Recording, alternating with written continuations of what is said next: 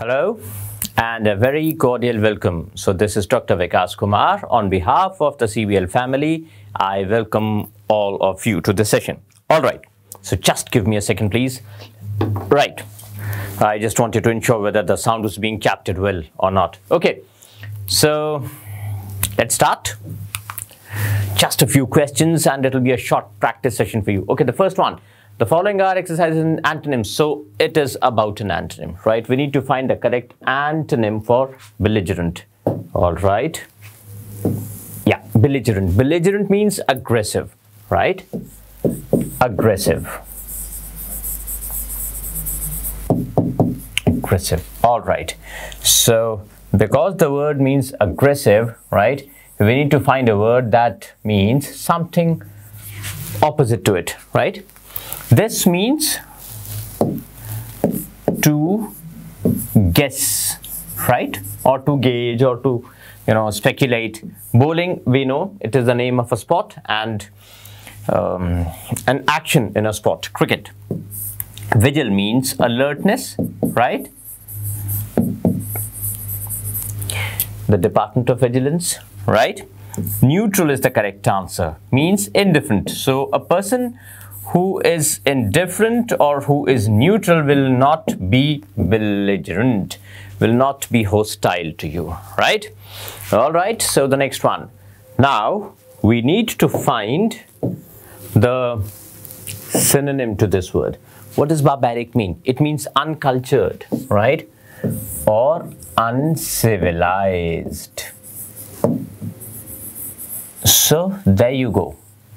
The S means the British spelling, the Z means the American spelling, so both are correct. Okay, beautiful. We know the meaning of dominance means to dominate somebody or the domination of someone, right? Dangerous is internecine. So obviously option A. Fine. Here we have a question in which we need to find the correct order of the sentences, right? This is the question that starts with, it should start with we met, not jab we met, okay? So obviously we met or this one. Now where is the subject? We. Who met whom? So the object is this. So it should ideally have R after Q, right? After we met, we should start with R. That means the first two choices have been eliminated. So we are left with two, right? In any case, Q has to follow R. Why? Because we met Mr. and Mrs. Gupta when. So Q. Now we have to pick one of the two choices, either S or P after Q. Let's put S first, right? So we met Mr. and Mrs. Gupta, okay, on our way home and asked them if they would be free this evening. When would they be free? This evening, okay? So this is S and P. Looks like if we reverse it, R, Q, P, S, then how does it read? We met Mr. and Mrs. Gupta, okay, this evening and asked if they would be free. When? So the idea remains incomplete in the last option. When would they be free? We need to ask them about this evening. Therefore, P has to be after, in fact, at the end. So after S, right? Okay, next one. We need to select the word that is the most appropriate. So fill in the blanks, right? We live, how? And how to approach such questions?